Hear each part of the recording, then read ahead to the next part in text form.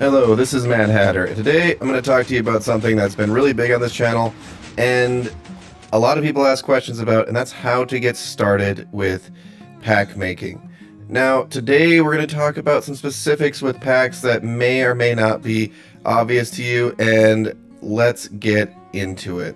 And today we're going to be making a pack that allows you to add variants to whatever block you want in Minecraft. Before we get too deep in here, I want to call out that there is a website, Bedrock.dev. It is a wonderful resource, and it has a Discord attached to it. These people are amazing. They have taught me everything I know about making resource packs, and they have done so much work to making it accessible to other people. It is unreal how cool these people are and how much they have helped the Bedrock community. They have made things like Structure and Bedrock Technical Resource Pack possible, even if they don't know it. So if you don't know about that site or that Discord group, you should jump in and give them a thanks. They are making a lot of this possible, and I am referencing a lot of their material in this video so that way you can learn from them. The links to their stuff is in the description. So let's talk about the difference between add-ons, resource packs, and behavior packs.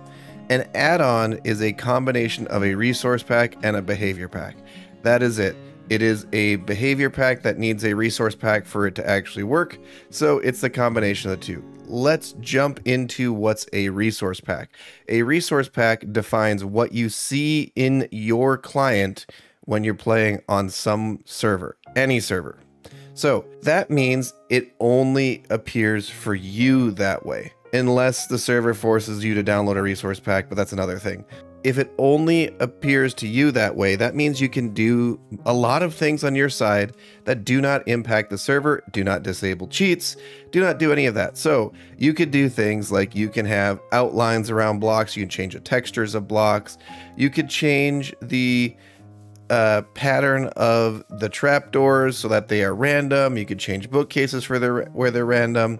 And that's actually what we're going to talk about later in the video, is how to make your own pack that makes random bookcases, because I think that's like a really cool, simple first pack for people. You can also change the shape of entities. I have a pack that we call the Bedrock Technical Resource Pack that mainly Bud and I have worked on.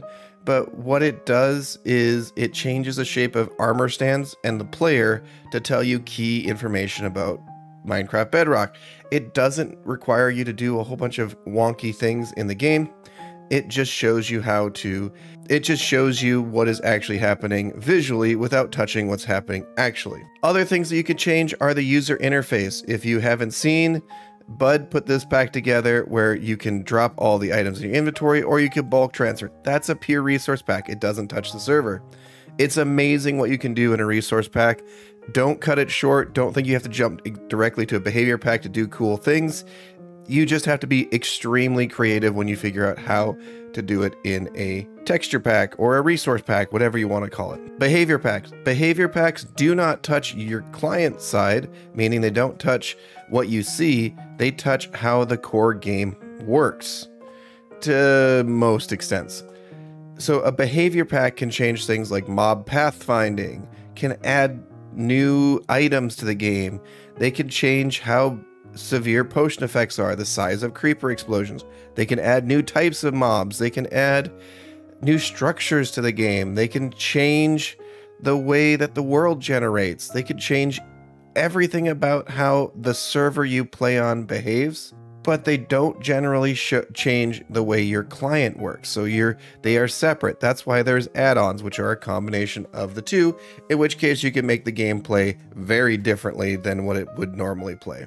This video is going to cover resource packs. Like I said earlier, we're going to talk about how to do a texture pack that changes the bookshelf to be randomly distributed textures. So let's first get a bookshelf, and let's go out of F5, and we're going to place these down. If you notice, bookshelves are one of the most boring blocks in the game. They are absolutely identical, pixel for pixel. They have no variance, and it is sort of a shame. Like, it's just a repeated texture, and if you put a big wall like that together, it looks very boring.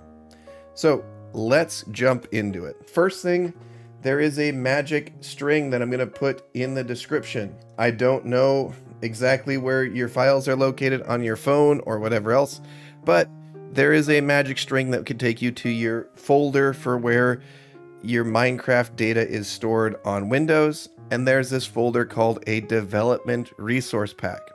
A development resource packs reload without having to relaunch the game.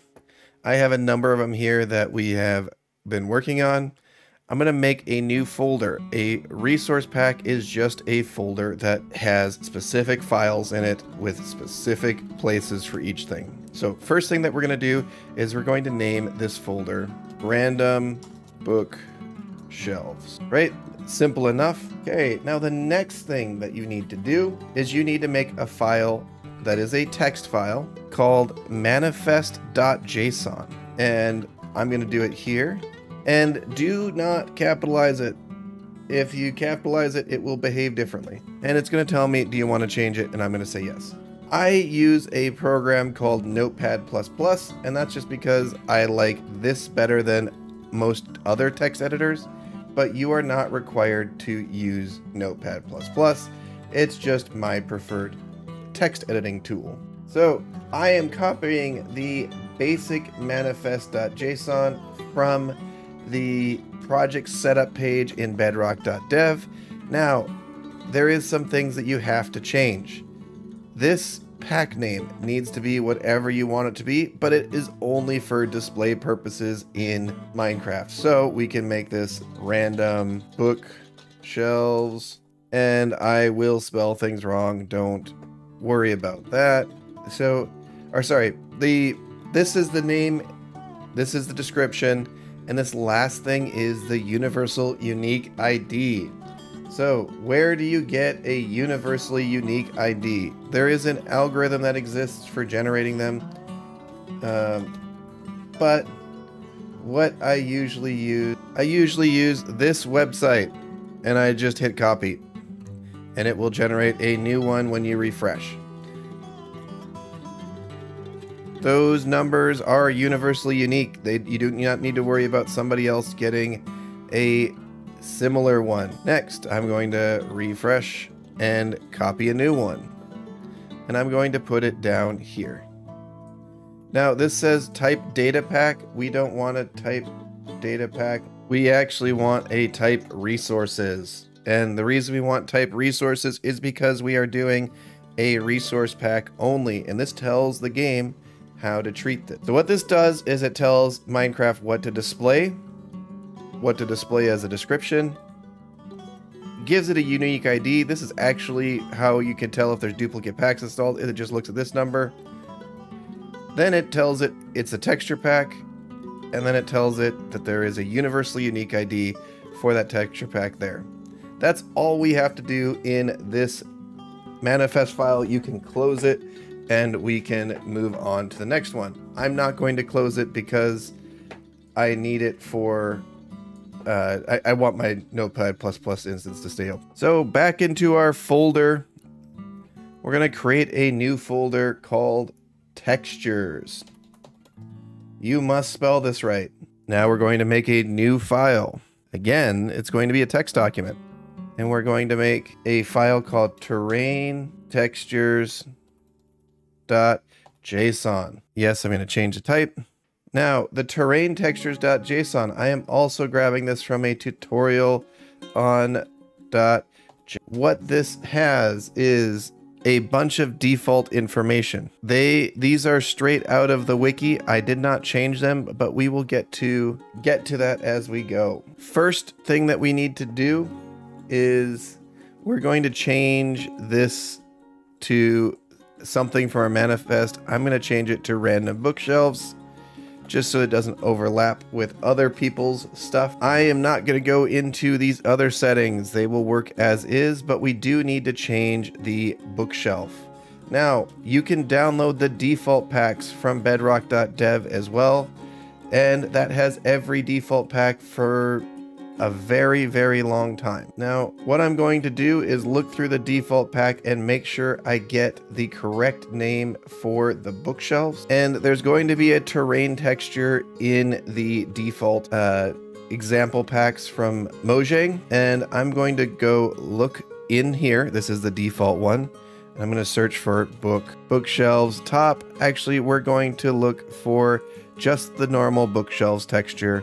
We're going to go back and we're going to change dirt to bookshelves, and then we're going to change the variations to be bookshelf 1, bookshelf 2, bookshelf 3, and because I want to show off this as well, we're going to put in weights. That is done by just a simple comma here, and you can change this to be 10%, 50%, 20%, or so on and so forth.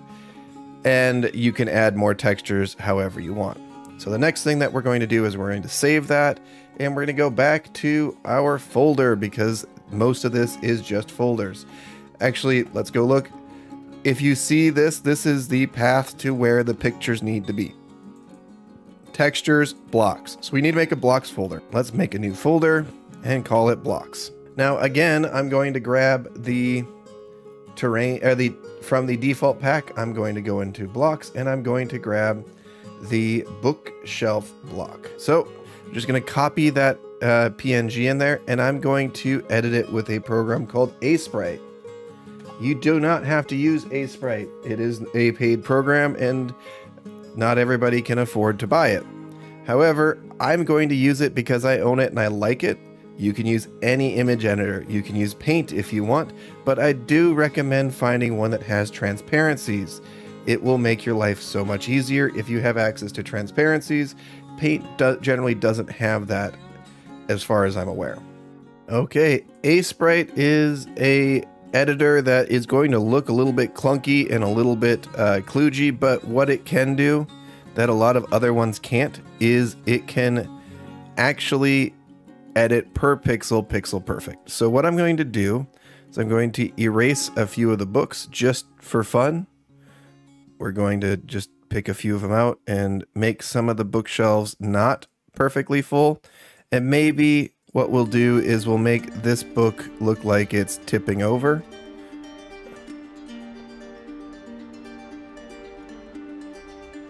And then we will grab a few more colors like that. It sort of looks like it's tipping over. I'm not the best pixel artist, but you kind of get the idea of what I was going for there.